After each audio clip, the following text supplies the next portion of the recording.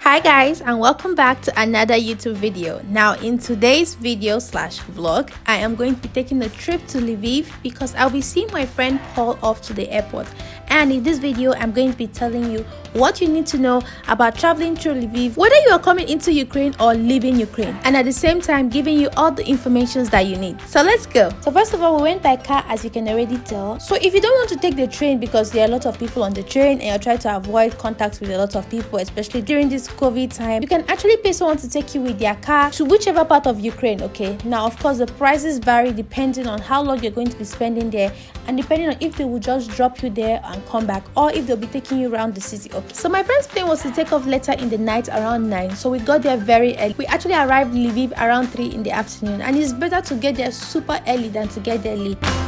Lviv, for example, is one of the popular cities, meaning that there are more stores and more businesses here than in some other cities like my city. Okay, so usually when we know we're going to come here, we plan ahead and just come with some money to buy some stuff. Yeah, this looks like you. Right? Yeah. Let's see if the price is almost like me. Nope, 2,000 euros. For that? Yes, you see what I'm saying?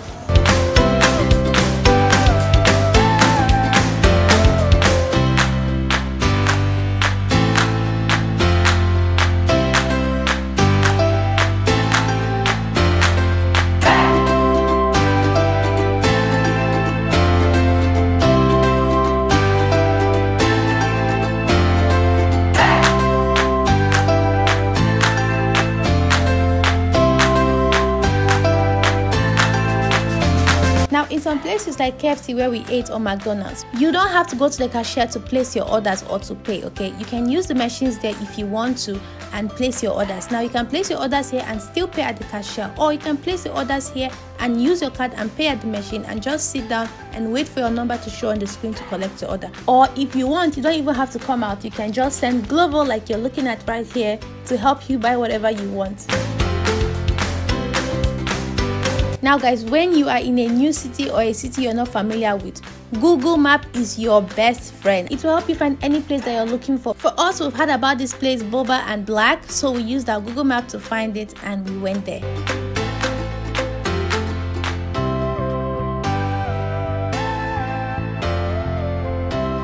Now guys, after we were done, it was time to head to the airport. Okay, now let me tell you guys some of the things my friends did before we actually got to the airport. Okay, while in our city, after packing his suitcase, he got a scale and he weighed his luggage. Okay, he went online to find out the limit he could carry. Okay, now doing this helped him to estimate his excess luggage, and he paid for his excess luggage online. Now guys, I would definitely advise you to weigh your luggage before you get to the airport. Okay, doing this is very good because you won't be stranded. Now if you meet traffic even after leaving early, when you get to the airport, you don't need to spend more time again trying to weigh your luggage and everything. Okay, so doing this helps you not to be stranded, and of course it prevents embarrassment because you have already checked in. All you have to do is then show your documents and go to your gate. Now guys, for all of you that's going to come through Lviv, this is the Lviv airport. I personally also came through Lviv when I was coming to Ukraine, and of course right now I can't show you inside because unfortunately, because of quarantine, we are not allowed to get inside. So as I said, because my friend did all of this beforehand, once we got to the airport, he didn't waste any time in checking in.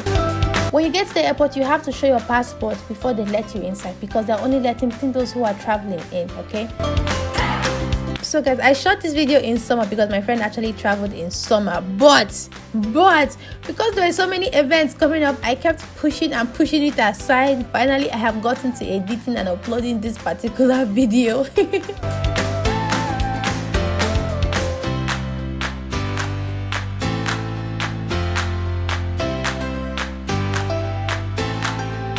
So guys, I hope you found this short video informative, and see you in my next video. Bye.